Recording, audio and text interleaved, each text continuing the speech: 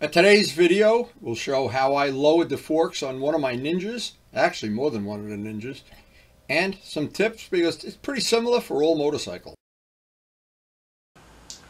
Now today's shop project, I'm going to do something that I've done to several of the other bikes with good success.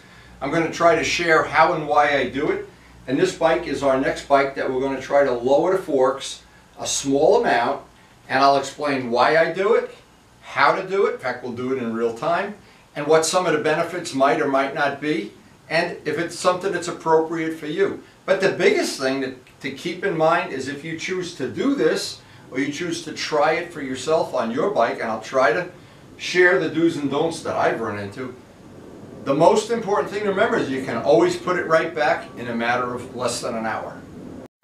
So I wanted to start out the information because we're trying to share information.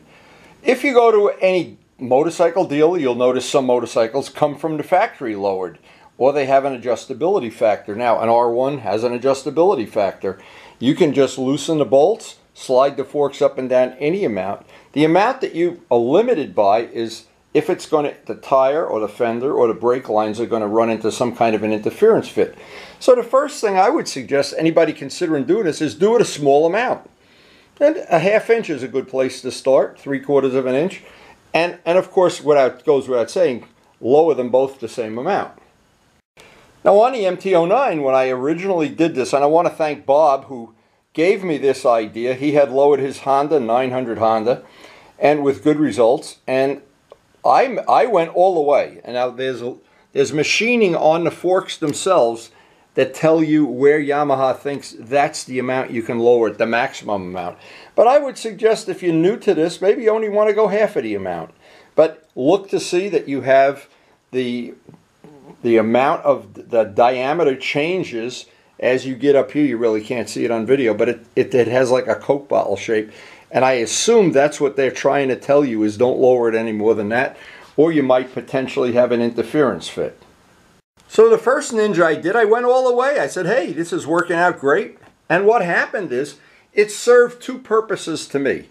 This bike I have adjustable handlebars on, and I had put them higher, lower, but I never really found a spot I was comfortable with until I had made the spacers. And I have adjustable spacers. But what this did, it lowers the front of the bike just enough that you feel like the bars are a little bit lower and the bike feels a little more aggressive to ride. Now, since it's a sport bike, that's probably something that getting more weight over the front wheel, again, if you're track daying, these are things, and I'm sure there are people that have counterpoints to this. Please, I know there's counterpoints to everything, but I'm only trying to show what worked for me. And if you ride a lot faster than I do, and you can check my channel for how I ride and where I ride, and if you ride a lot faster than that, you probably should be making a video too.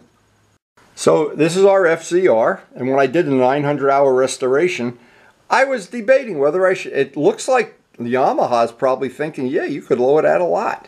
Well, I made lowering links for this bike, lowered the back, and the next time, I haven't been riding this bike a lot because I have brand new bikes. And so what I think the next thing is when we start riding this bike again, probably soon, I'm going to try lowering that a little bit more, but it looks like Yamaha already is trying to tell you that's as low as you should go. Now, keep in mind, originally this bike had clip-ons, and that may be a recess for the clip-ons, but it's also the diameter that this clamp allows that to tighten up on. So you wouldn't want to, as an example, try to force it over this. You'd want to stay in that range. And I think a lot of this is just common sense, but it's a good idea to start with. So a few years back we did the restoration, and all the videos are on the channel of this bike. I haven't lowered it. It's never been lowered. But it again, because it's a bike that I ride all the time, I've been waiting for a day like today to do it. And the good news is, it looks like it's going to be a relatively straightforward job. We'll do it in real time. But this is a bike that has had the same handlebars since the day it was brand new. It's a one-owner bike. And what I'm hoping is going to happen, it's going to have a little more aggressive, a little more weight on the front wheel, a little bit more aggressive, a little bit less prone to have the front wheel light on the hard acceleration. Now, because this bike has air forks, I haven't figured out if this is even a practical thing to do, but boy, I would love to lower that find out if anybody out there has lowered a GS and kept the air forks, because the suspension is really good on this bike. It's 39-year-old suspension, and it's a one owner, and it's really glass smooth, and it's got over 73,000 miles on it now. But I would love to be able to lower that a little bit. Now, some people, the object of doing this, some people just find as you get older and older, the seat height gets harder and harder to get on the bike, or you're short, or you have a short inseam. I know Ray Straub is one that always would like to have the bike a little bit lower. Well, we've put lowering links on Luciano's bike, Chris's bike, my bike. Several of the people that hang out with us with the BMWs have lowering links. But the whole idea is to make the bike comfortable for the person that's going to ride it. Now, one of the total surprises for me was when I bought the MT-09. Of course, I got it for my birthday last year. It's got over 8,000 miles on it now. One of the things that I really liked, it was very, very comfortable for me. I had all the suspension settings on soft, and the seat just about fit me. The handlebars were perfect. I loved everything about it. As time has gone by, I've firmed up the suspension a little bit, gone to a little bit more air in the tires, and when I lowered the front end, that was just the amount I needed to make the bike a little less wheelie prone. And as you lower the front end, of course, you're putting more and more weight on the front wheel. You're making the bike, the ergonomics different. It'll always have the feel that, well, it'll be the equivalent of lowering the handlebars. The amount you lower the forks, in reality, you're lowering the handlebars too. So it's something you can custom tailor to your own needs, your own body type, riding type, style. And the good news is, unlike a lot of things in the world of motorcycles, if you don't like, first of all, it doesn't cost a penny to do it, especially if you have your own lift. It's a good idea if you have a friend, but you can do it by yourself too. And if you don't like it, the biggest selling feature of all, you loosen the bolts and undo it. So let's get started. So to do the job right, you need a come along, or you need a jack, or it's good to have a friend to do this. I have a manual one that's about $20. I have the Harbor Freight electric one that was about $75. I think we'll just move the bikes around, get the bike in position under the electric lift. This will make it a piece of cake. Now, anybody with a small bike collection and an even smaller garage knows you're always out of space, and the bike you want to work on is always in the back, so we got to move some bikes around. So keep in mind, I almost always work alone in my shop, and I try to do all of the things as if you didn't have a helper. Having a helper can be a big help right now. But I always want to start the project by getting the bike stable and upright. I don't want it flip-flopping around. I don't want the kickstand to go up, especially on a job like this. And having to come along makes it easy. Now, you could do it a lot of other ways with a car jack and with two big, strong friends, one of which is not me. But this worked several times in the past perfectly. We're going to try to show this in real time how we do it today. Now, we only need to raise the bike so the front wheel is off the ground. We've taken the weight off the wheel. We can turn it. That's as high as we have to go. Couple of good tips. A lot of times you have to put the straps in here, but no matter where you put them, be real careful you don't pinch wires or cables or whatever. In this case, what I do is I just put a knot in a strap to make it smaller. Use the hand grips. That's always a good thing. And I like to have the bike as solid as possible while I'm working on it. So there are 6 bolts that have to get loosened. There's 2 down there. We have to get those maybe from the bottom. Once those 6 bolts are loosened just enough, we're going to lower the bike, and when the front touches the ground, it's going to gently push that up little by little by little. Usually that works without a problem. If there is a problem, I'll try to grab the fork tube and loosen it up if it's oxidized. Now, this bike is 12 years old, so it could be we have some oxidation in there. We're going to find out. Now, I just got these from Harbor Freight, these Allens that adapt into 1/2-inch drives, and they'll be very handy to have today. Now, on this bike, that big socket doesn't fit down there conveniently, so we have to use an ordinary Allen wrench to do this. And the reason you don't want the bike 6 inches up in the air, because when you loosen these, the forks are going to drop. I want the bike just almost touching the front wheel. I don't want it turning any more than that. Bolts are usually pretty tight too, and I'm sure they're Loctited from the factory, since this is one of them. Now I can tell the bolts are loose enough once I see the forks drop. Now that's the reason I wouldn't want to have the bike an inch off the ground, or the forks are going to just drop right down. But once that moves, I know this side's loose enough, I can loosen the other side. It should drop an equal amount, and then we'll lower the bike down.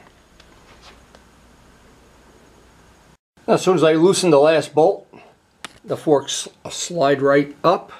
I lowered it one notch, and now I can just I let the come along down is what I meant to say. Let it down one notch at a time until I have the dimension I want to lower it. Okay, so everything's loose. Every time I lower this a little bit, the tubes are going to come up. It looks like they're coming up equally. And I want to see how much I realistically... There we go. Now I notice they have scribe marks on here, so possibly this set of forks fits other models and they leave that exposed. But I'm going to start with the maximum amount, then put the bike out back on its feet and see if I have any interference issues. If I have no interference issues, but then the thing is, I can always go back to half of the amount. I can always go back to this amount.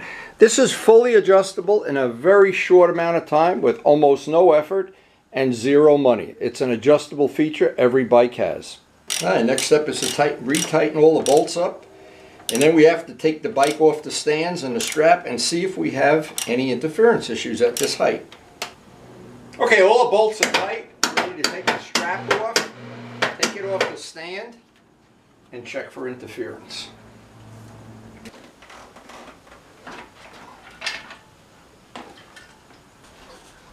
Okay, now with all the bolts tightened up, and I just double checked by tightening the handlebar bolts even.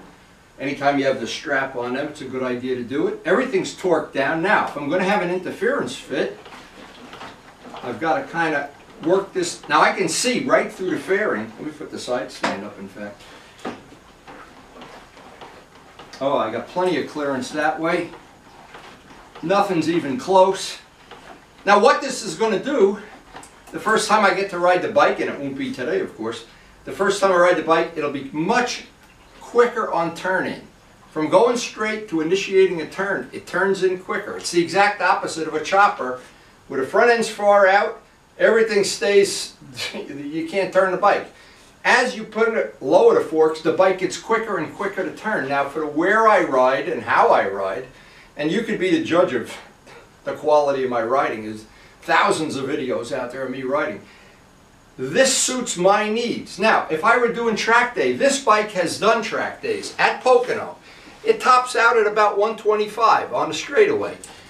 I don't know at 125 if this would, you'd even know the difference. Maybe somebody smarter than me would figure that out. But I don't go 125 where I ride. So I'm adapting the bike to my riding style, how I ride, where I ride. You can watch the video, decide for yourself. Maybe that's how you ride too.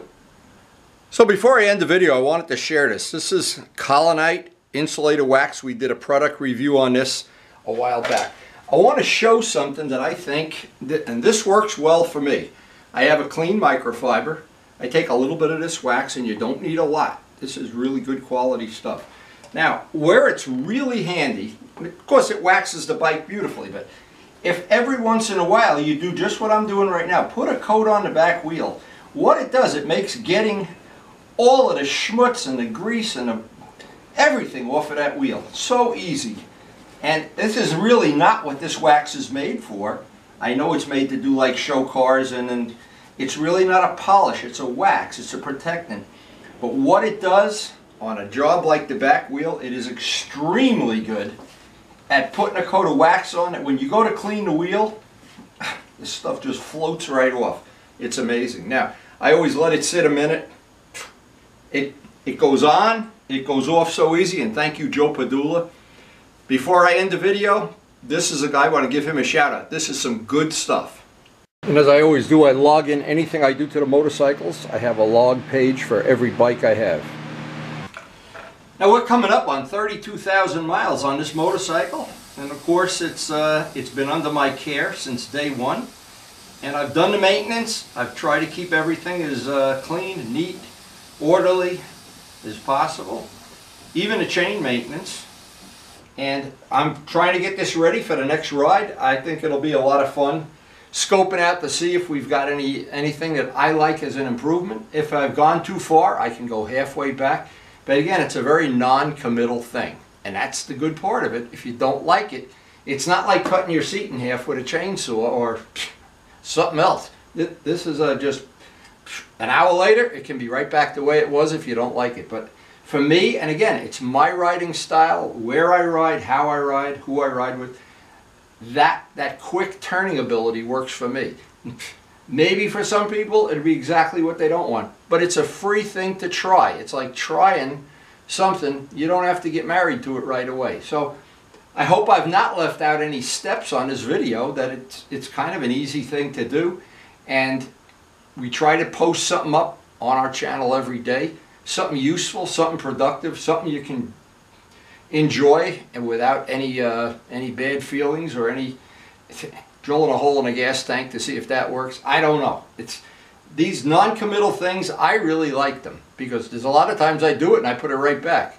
But the fork lowering, now I've done 1, 2, I've done 4 bikes, and this is the 4th one, and I found an improvement on all 4 of them. The lowering links, I've got 1, 2, I've got 3 with lowering links, 2 with lowering links. And I don't know, you know, I like the bike being a little bit lower.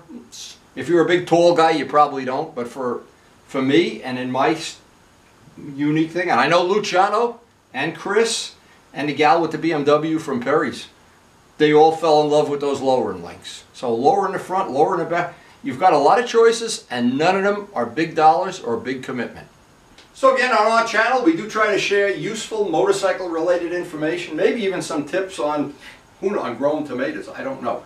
But if you enjoy it, share it with your friends, subscribe, whatever you got to do, and or send me a paycheck, that'd be good. But a lot of the things that we do in motorcycling, if we share the information, we both win. Because basically by sharing this information, really didn't cost me a penny. If it saves you or makes your enjoyment better, even better. You can't lose. It's a win-win. Anyway, hope you did enjoy the video, and thanks so much for watching. So the purpose of our channel is we try to share and share honestly and truthfully information, most of it regarding old motorcycles or modifying motorcycles. Much information deals with paint, restoration, painting wheels, custom features, carbon fiber, polishing. It's all out on the channel. I believe right now we're coming up on 2,400 videos. We post something almost every day, so it's hard to keep track of it. But we do try to share the information.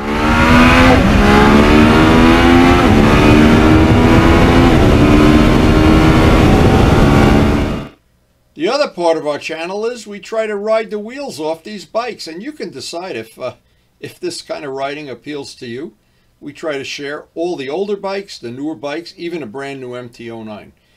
They're all interesting to me. I like to compare some of the older bikes to the newer bikes on video, but they all are fun to ride, and we hang out with a nice group of people. We try to share our friendship with them. We still do 2-strokes. We love to ride our 2-strokes. We have 2-stroke days from time to time.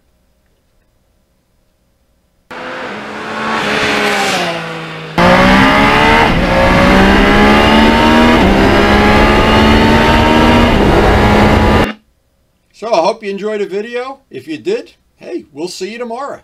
Thanks for watching.